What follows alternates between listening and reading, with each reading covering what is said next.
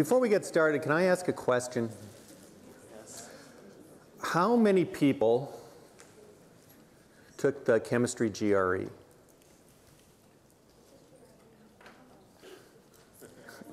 Gian Mark raises his hand. Nobody took the chemistry GRE?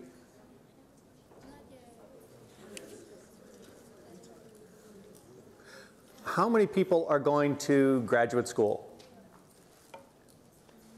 And you guys didn't take the chemistry GRE? Just the general GRE.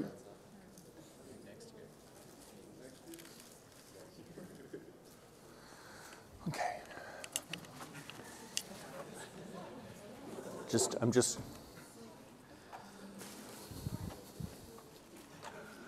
Okay. So, most of you know by now the midterm scores are posted and the key is posted. You can pick up your exam in your discussion section. Stephen and Gian Mark are going to have those for you. Next time, I'll put the cover sheet on the exam properly and you'll get it back electronically. It takes longer, actually. It's not the greatest system right now, but that's the way we'll do it. If you have questions about the grading of your exam, don't be afraid to talk to Stephen and Gian Mark. Those are the two guys who did the grading. And so ask them first. If you have a question or a conflict about the way your exam was graded, then come and see me. We'll work it out. Quiz 4 is Friday, and in a moment I'm going to show you that these quizzes are very important to us. Let me show you that in just a second. But let me just tell you, I looked very carefully about what's going to be on the quiz, and what's going to be on it is the stuff at the beginning of the chapter in chapter 15, sort of the first 2/3 of the chapter, which is all the way through page 496. And if I look at the exercises, the stuff that you need to be able to do is sort of in this range of exercises right here. 15.20 is already stuff for next week. Okay, so these first 19 problems in the exercises, any one of those would be a great quiz question. Okay? Now, this is what the histogram looked like for midterm 1.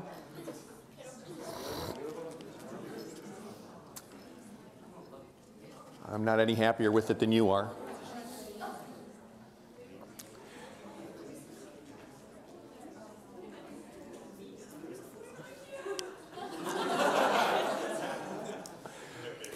So if you did better than a 49, you actually did pretty well. I mean, in this class, right, the mean should be a B.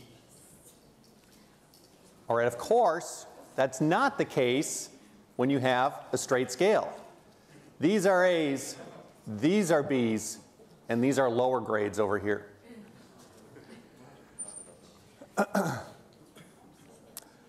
Okay? So I don't know why it didn't go better than this. One concern I have is that you get in the groove of taking the quizzes with the multiple guess, and they're pretty straightforward problems. They're sort of plug and chug type problems on the quizzes. I mean, let's face it, because they're pretty short, these quizzes. And then when you get to the exam and it's harder problems that have to be worked out, you're just not used to that? Maybe? I don't know. Let me just say, if you think I think this material is easy, you're wrong. I mean, I'm not even a physical chemist by training. I'm an analytical chemist. I don't even know why I got assigned to teach this class. I mean, I have enormous difficulty with this material. If you think all the symbols look the same to you, they look the same to me too. I mean, U, S, Q, W, I mean, I get them wrapped around my neck constantly. All right, when I took that trip last week to Kansas, I was sitting on the airplane with my calculator working out problems. When I got off the airplane, I had about 10 pages of problems. I'm trying to remember how to do this stuff. All right, so you guys, realistically, you know, if I've got 10 pages and I'm teaching the class, I've had this material before, mind you. I mean, it's just been a while. All right, you guys should have 100 pages of notes, 100 pages of problems worked out in your notebooks. At a minimum, wouldn't you agree? So, I'm just saying that. I don't know that you don't have 100 pages. But if you don't, all right, midterm 2 is 3 weeks from Friday. And it's going to be just like midterm 1 in terms of length and difficulty. I mean, I don't think midterm 1 should have been too difficult. All right, maybe midterm 2 will be a little bit less difficult, but it's going to be pretty close to midterm 1. And so I'm just telling you, in these 3 weeks, you need to really buckle down. If you haven't done this 100 pages of problems, I'm really suggesting that you focus on doing the hard problems, working them out. I mean, I think you realize that open book doesn't really buy you very much on this type of exam. I mean, if you don't know if you're not really familiar with the book because you haven't been paging back and through it, working problems. I mean, if you own the book because you've been doing all these problems, then having the book there is pretty helpful. All right, but if you're opening the book and you're like, gosh, I'm trying to find a problem like this one that's been worked out here in the book, you just don't have time for that on this kind of test. I mean, time is really an issue. Okay, so I know this material's hard. It's really hard for me too. And the only way around that, and we do need to really learn this stuff, the only way to learn it is to do a lot of problems. That's the only way to learn this stuff. I try to make these good lectures, but these lectures are not going to teach you this material. You've got to work the problems. Okay, now fortunately, the quizzes are saving you to a large extent. This is how you're doing. All right, I calculated this yesterday morning. No quizzes were dropped in the generation of this score. I didn't drop any quizzes. Right, so some of you missed quizzes. Some of you did poorly on one or more quizzes. Everybody, virtually everybody, would move to the right on this diagram if we dropped 2 quizzes, or even 1. Okay, so actually this histogram is a worst case scenario. It would be further to the right if we had dropped quizzes. Okay, so what this means to us is that the quizzes are in fact important. All right, they are moving us from a mean in this range over here to a mean in the low B range, and hopefully by the end of the quarter this mean is going to move further to the right after we drop these quizzes and we do better on midterm 2. Right, that's the goal. Okay, so that is actually a low B, and we're hoping that this moves over to the mid B range over here somewhere, and I think that's a realistic objective for us. All right, but it's not going to happen on its own. I mean, midterm 2 could be just as bad as midterm 1. I hope not. All right, help me out here. Okay. So the way I calculated this, in case you're wondering, is I just added your 3 quizzes together. Quizzes are out of 5 points. I multiplied by 8 because each quiz is in reality worth 40 points. So that would be 120 plus 100 is 220, right? That's where I got this. So this is scaled from 0 to 1, right? So that would be 100% of the course points. If you got 5s on all the quizzes, and 100 on the midterm was actually worth 110 with the extra credit. Why? You'd be over here somewhere. Okay, in case you're wondering how I calculated it. So if you want to, you can drop your own quiz, recalculate your how am I doing score, and see where you compare on this diagram. All right, I understand most folks are going to move to the right a little bit. Okay. So, we have this guy, Sadi Carnot. He's interested in steam engines. And at the time that he's doing his research, the steam engines are about 5% efficient. The Carnot limit for a steam engine, turns out you can run a steam engine where the steam is at about 300 degrees C. And the cold reservoir, it's not room temperature, it's actually the boiling point of water. That's 100 degrees C.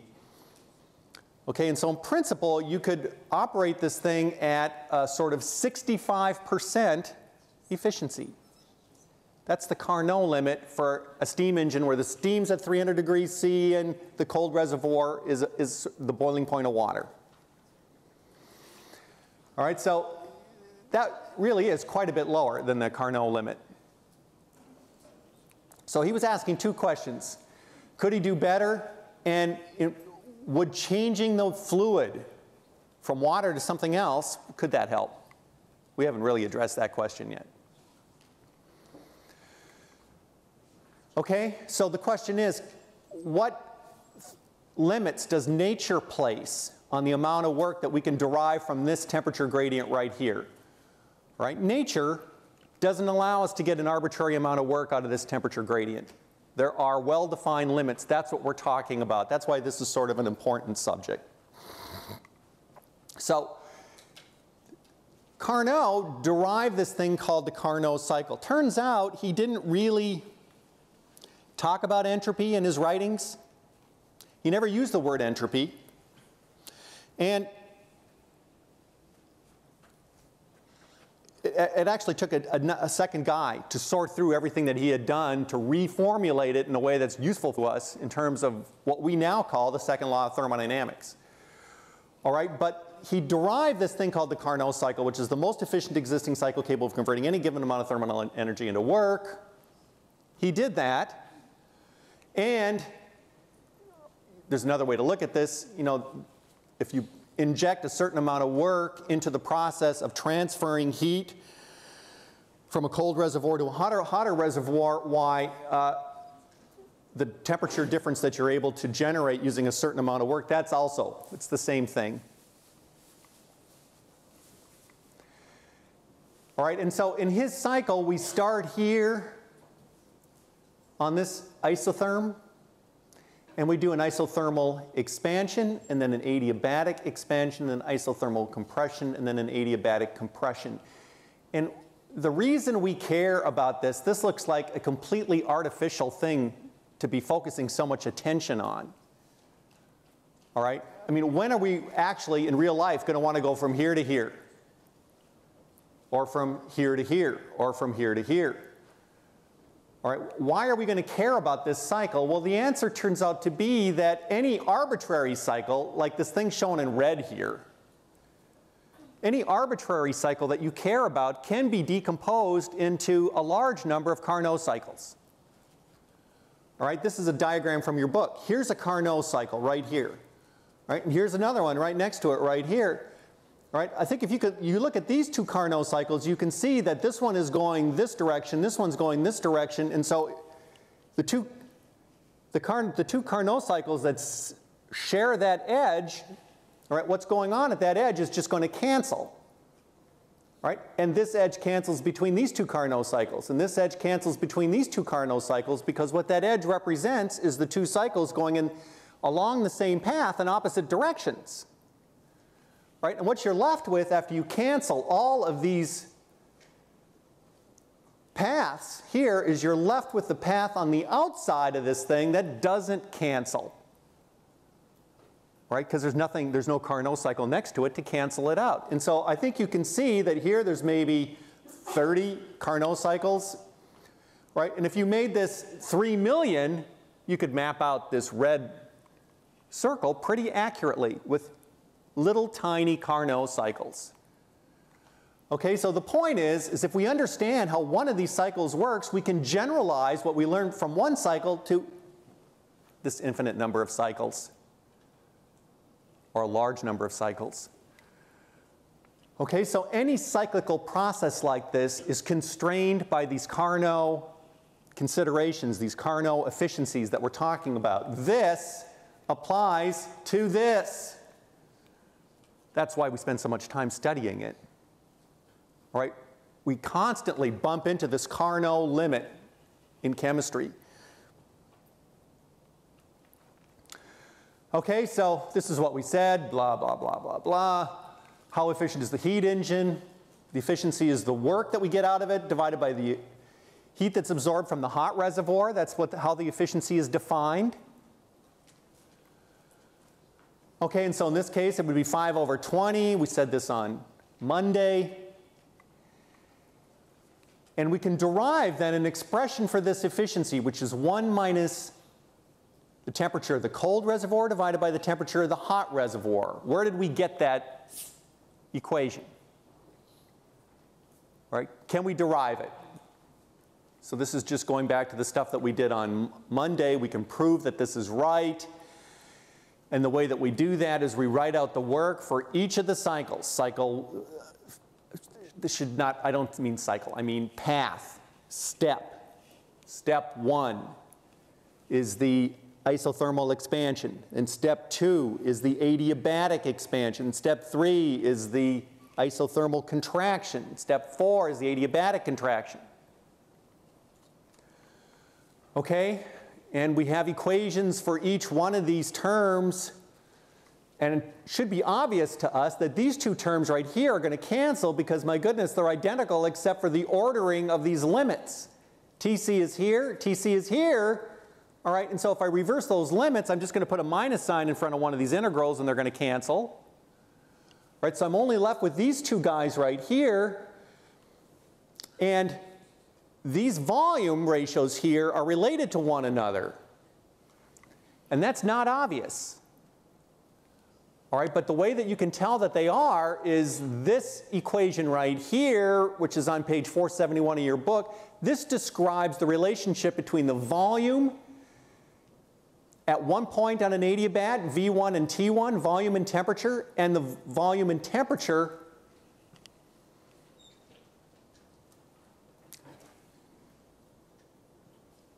this is supposed to be 4. That's supposed to be 4. So I'm talking about this point 1 and this point 4. So that's V4. That should be T4. V1, T1. Those 2 points apply to this. Okay, so because these 2 points are both on the same adiabat, this ratio has to be satisfied, where gamma is Cp over Cv. Okay, and the same thing is true here. Did I mess this up? Gosh.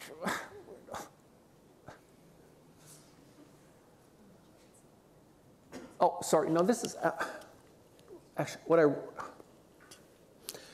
actually the way I wrote this is fine, right? This is T2. That's this temperature isotherm right here. This is T1. That's this isotherm right here. And these are the 2 volumes right here and right. So this is okay. Sorry. So is this. Okay. So if I write these 2 equations and rearrange them, I get this equality right here and this equality right here, one from each one of those equations. And then, if I divide this guy by this guy, the T1s go away, the T2s go away, right? And I'm left with these volume ratios, and so I can simplify this into this. All right, and once I've done that, it's obvious that these 2 logarithmic terms are going to cancel one another. They're the same.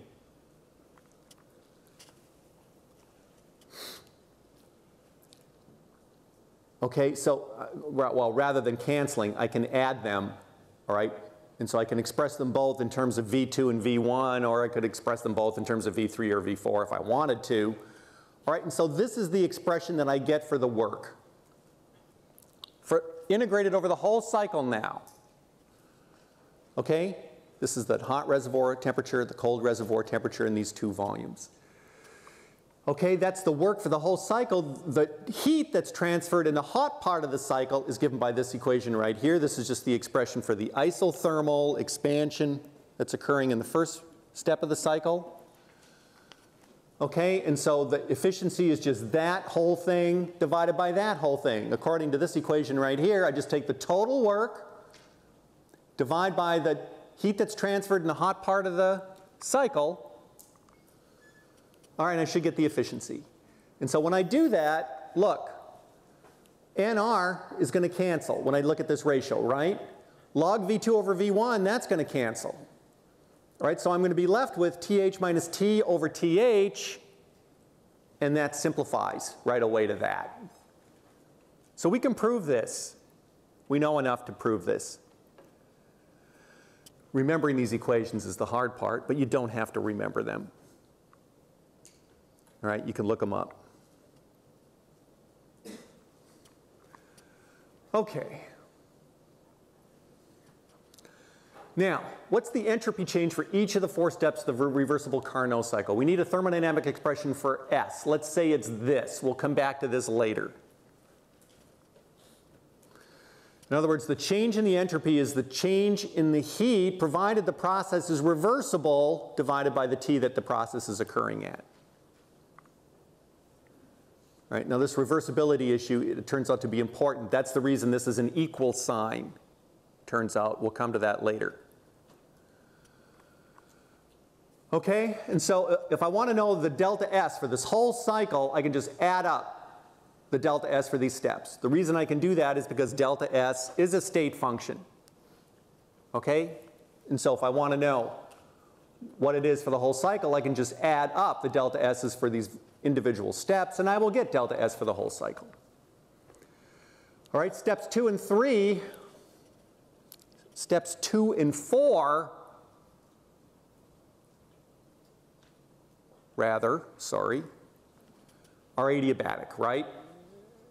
Step 3 is reversible isothermal compression. All right, so Q is 0 for those 2 steps. All right, that's why that's 0. All right, the entropy is 0 for those adiabatic steps because Q is 0. All right, for the isothermal steps, which are the first one and the third one, all right, these are the entropies. All right, Q is not 0, otherwise they'd be adiabatic. And so what can we say about steps 1 and step 3? Well, we can look up Q, all right, for step 1. All right, it's going to be equal to, according to equations that we talked about on Monday and last Wednesday, a week ago, all right, this is the equation that applies to an isothermal change in volume. Hopefully that looks familiar. That was one that you needed for the midterm. All right, what's not totally obvious to me is that Q is equal to minus W. All right, how do we know that this is true? Well, we know that du equals dq plus dw, right? We know U doesn't change during any isothermal process. Right? U doesn't change. In other words, the change in U is equal to the constant volume heat capacity. In fact, the constant volume heat capacity is defined as the change in U divided by change in T. That's how the heat capacity is defined. And so the change in U is just the heat capacity times delta T. Right? And it's an isothermal process. Delta T is 0. All right, so we know U's not changing. That means Q's got to equal W. Rather, dq has got to equal minus dw, right, if U's not changing. So that's why that has to be true. Don't take anything for granted when you're looking at this stuff. I mean, try to prove it to yourself that stuff like this, as simple as that seems, is true. I'm constantly having to do that myself. Okay, so what do we know? Well, we know for step 1, V2 is bigger than V1. It's an expansion, right? We're going down that to bigger V. We know W is minus P dV. That's true always. All right, and so we know that's going to be negative because P2 is bigger than V2 is bigger than V1, and there's a minus sign in front of this thing. So delta V is positive, but there's a minus sign. All right, that means Q's got to be positive. If work is negative, Q's got to be positive. In fact, it's got to be the opposite of work. And remember, we're talking about QH. This is the Q at high temperature, because we're talking about step 1 along the top of that isotherm. Okay, and then if you look at this guy, this guy is exactly like this guy, except he's happening now at TC, isn't he? And it's a compression, not an expansion. And so Okay, so we've got this equation right here. We've got this equation right here. We're trying to conclude something about this delta S for the whole cycle, the sum of all the 4 steps. And what we have to remember is that we showed back like 10 slides ago that V2 over V1 equals V3 over V4. And if you make that substitution, these two terms are going to be equal and opposite, because check this out. TC is in the numerator. It's going to cancel with TC in the denominator. Same thing with TH. That cancels with that. And so these terms, if that equals that, these two terms are going to be equal to one another. Right? Well, that wasn't obvious to me that that had to be true, so that's why I went through and added these slides. So that means that this, I mean, that's why I had to prove this. This really is a square box. In other words, the entropy is not changing here or here, all right, and the temperature obviously is not changing here and here. And so if you make a temperature entropy diagram out of a Carnot cycle, it's a square box. All right. Now, everything that we've said applies to only reversible processes. We've been talking about reversible processes so far. All right, and real life processes are virtually never reversible, right? Because to be reversible, it's got to be infinitely slow. So what if one or more of these steps of the process are irreversible? Well, the efficiency of irreversible is not, in other words, if the process is irreversible, it's going to be less efficient than a reversible process, or at best, equal in efficiency. Right? Limited. The efficiency of the irreversible process is bounded by, if you will, the efficiency of the reversible process. Okay, so what does that mean? Well, it means that if I write the efficiency in terms of heats, here's the efficiency of the irreversible process here, here's the efficiency of the reversible process here. If it's reversible, now I'm going to write rev on it to make sure that we understand and remember that it's reversible. Okay, so these ones are going to cancel. So we've got this guy right here. All right, and now what you need to remember is that these QCs here, those guys are negative. Right? QC and QC reversible are both negative. Right, we showed that back on slide 36. I have no idea what slide this is. 45. How do you know that? Oh, it's down here. Okay, so if I write these Q's as negative, I've got to flip that equality sign around. Here it's greater than, sorry, here it's less than, and here it's greater than, right? Greater than or equal to. All right, so if I make these negative, I've got to flip that equality sign around. All right, and these reversible heats can be equated with the temperature of the cold and the hot reservoir. Okay, and so if I set this equal to this, I've got to use this greater than or equal to sign. And in other words, if I just cross multiply here, I've got the heat transferred from the cold reservoir divided by its temperature, and the heat transferred from the hot reservoir over its temperature, and there's a minus sign in front of this guy because it's negative. So, for everything that, so this applies to an irreversible process. If I move both of these guys over to the same side, I can put a 0 over here and say, in general, this has to be true. In other words, if I evaluate these heats from the cold reservoir and the hot reservoir, it's got to be less than or equal to 0. For any irreversible process now, or any process. Right? This applies to reversible or irreversible processes because there's an equal sign here. This is called the Clausius inequality.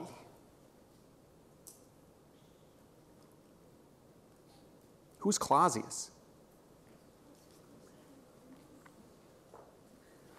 All right, so in other words, if I integrate Q over T for a series, you'll recall this is the Q over T that applies for step 1. This is Q over T that applies for step 3. All right, we've integrated for the whole cycle. All right, so if I integrate over a whole cycle, Q over T, that's got to be less than or equal to 0. This is really the most general statement of the Clausius inequality.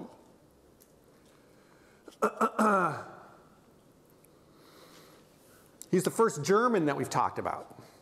All right, and what he did is he took Carnot's ideas and translated them into what we now call the second law of thermodynamics. He named entropy and he tried to give it the symbol, good one, but no, sorry, we're going to call it S. I don't know where do you get S out of entropy? Santa? No. I don't think so.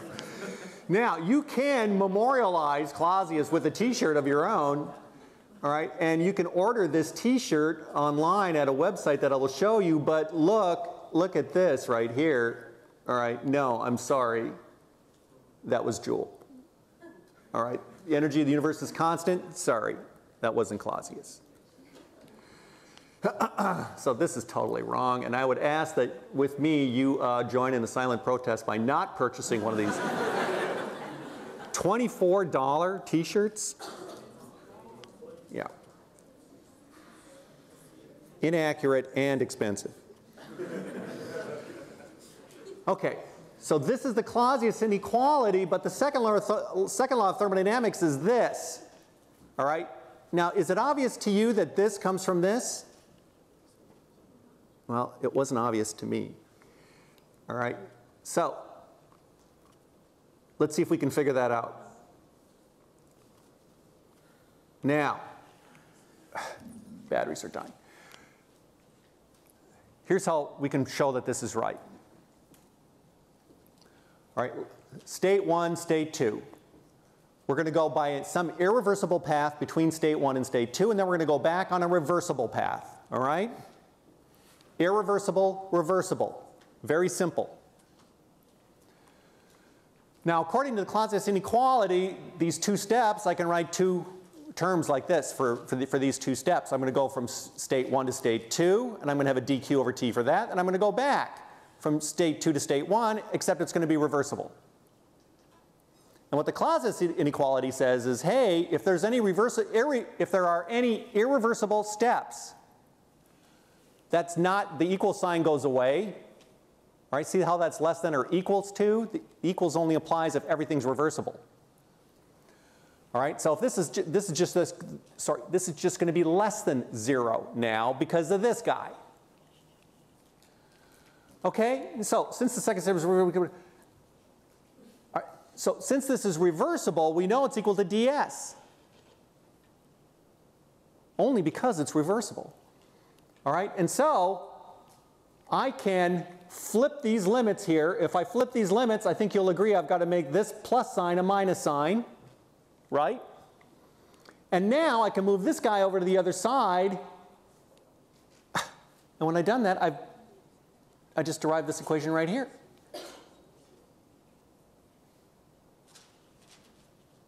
Right? So this is the second law of thermodynamics. All right, it says that, well, okay, so what does it say? Look, it says there's three kinds of processes. First of all, if ds is greater than dq over t, integrated over the whole cycle, all right, that cycle can be spontaneous. And if it's greater than dq over t, it's also irreversible. All right, if these two things are equal to one another, it's reversible. And if ds is less than dq over t, it doesn't happen spontaneously. You can make it happen, all right, but it doesn't happen spontaneously. Did it just get yellow again? Oh, what's going on? Okay. If we're talking about an isolated system is one where there's no heat flow in or out. No mass flow either. Okay? And so if I want to understand what these inequalities translate into in an isolated system, I just substitute 0 for Q. Right? Because there's no heat that can go in and out of the system if it's isolated. Okay? And so all of these inequalities just turn into, I just substitute 0 for this, boom. I get this. Okay, so the second law of thermodynamics allows us to classify a process as one that occurs spontaneously or one that doesn't. Very important to us as chemists.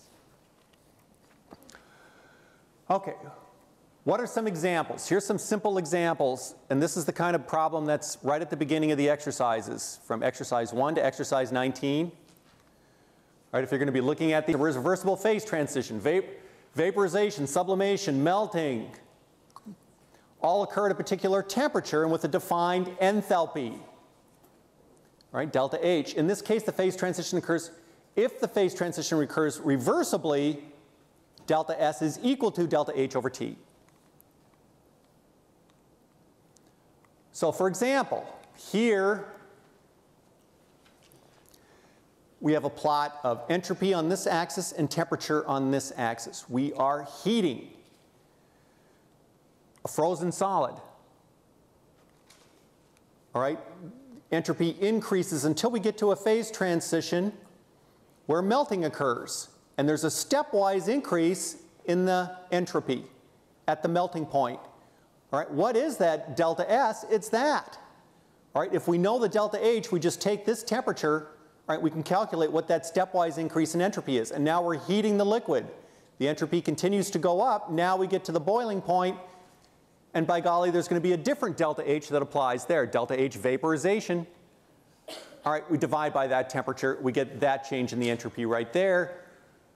Okay, so these stepwise increases in entropy happen as we're heating a solid through these phase transitions.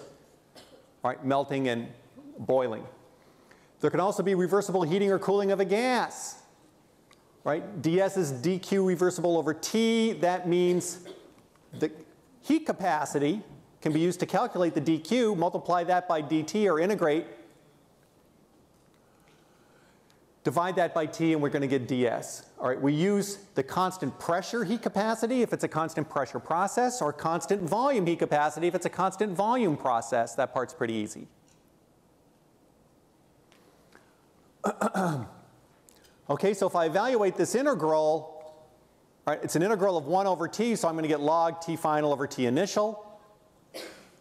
Right, that's what the delta S is going to be equal to. And so S goes up with the logarithm of this ratio. So here's what that looks like. Here's delta S plotted against that ratio right there, TF over TI. Right, this is a logarithmic increase. These are just different heat capacities. Okay? Entropy goes up. Right? That's why when you look at this diagram right here, here we're talking about a gas. All right, in principle, that's what this is right here. Right, it's the entropy going up for this gas as we heat it. Right, it's happening in accordance with this equation right here, all right, which would predict a logarithmic increase in the entropy with temperature. All right, so we can calculate that very easily. We've got this equation right here. We can also talk about the expansion or compression of a gas. Right, dQs minus dWs PdV. So the change in the entropy is just Q over T again, dQ over T rather, and in this case it's dQ is PdV.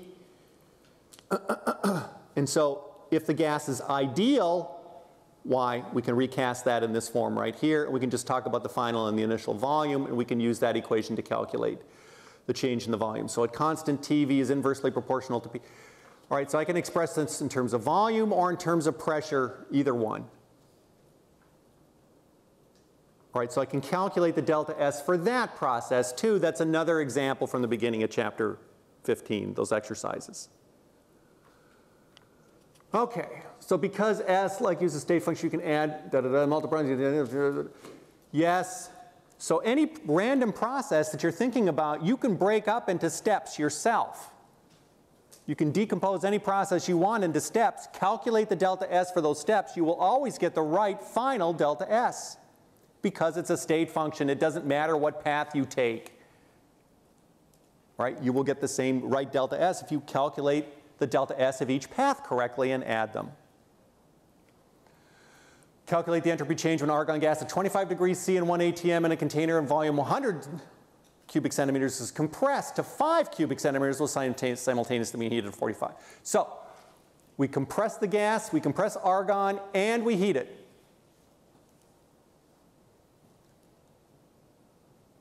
Okay, we don't have any equation for heating and compressing, but we have equations for each one by itself. And so we can just heat and then compress, or compress and then heat. Add them up. So the total S for this process is just going to be the delta S for compressing plus the delta S for heating. This is process one. We'll call it isothermal compression. We'll do that first. We'll compress first, and then we'll heat without changing the volume.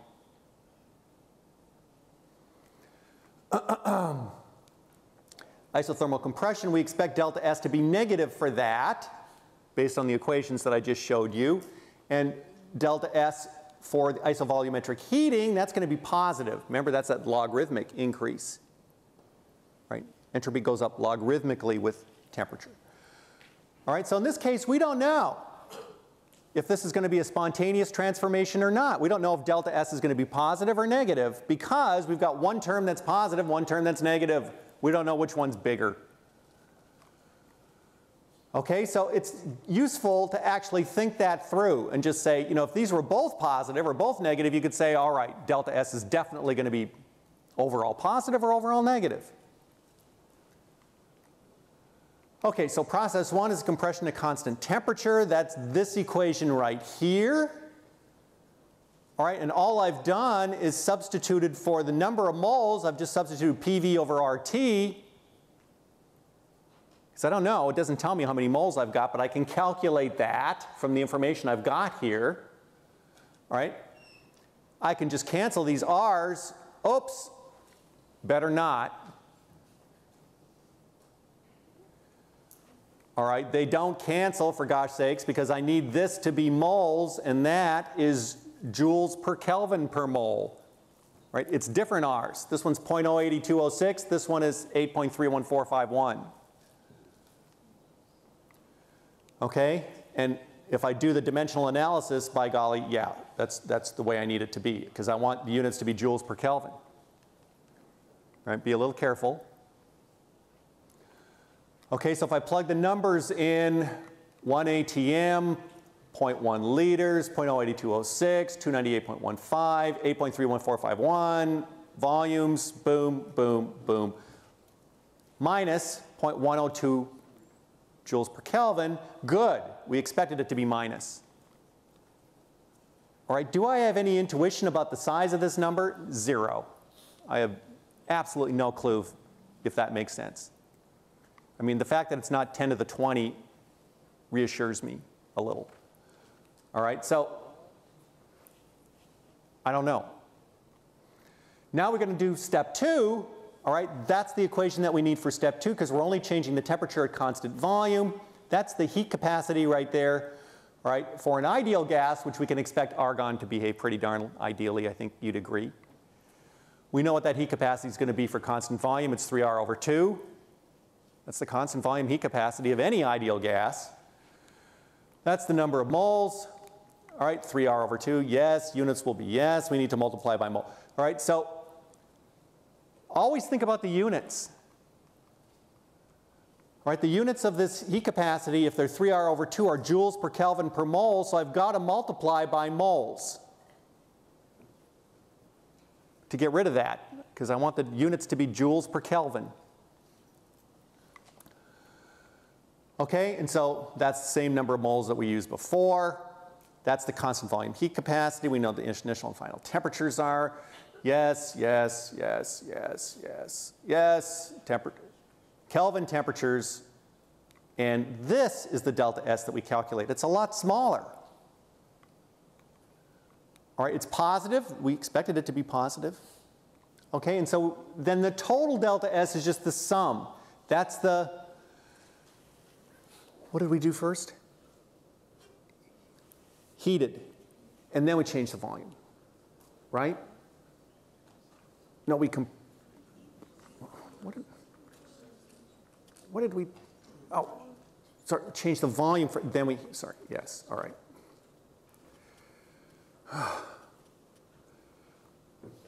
Okay, and so that's the sum of those two things, minus 0.0987 joules per Kelvin. Do I have any clue whether that number makes sense? No.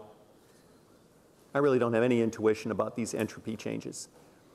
All right, but I can say, because that's a minus sign, that this is not a spontaneous process. All right, that's what the minus sign tells me. It's not a spontaneous process. And we care about the magnitude too, but the most important thing is to understand that. Okay, oh my goodness. It's exhausting, isn't it? Okay, so study for the quiz on Friday. We'll see you then.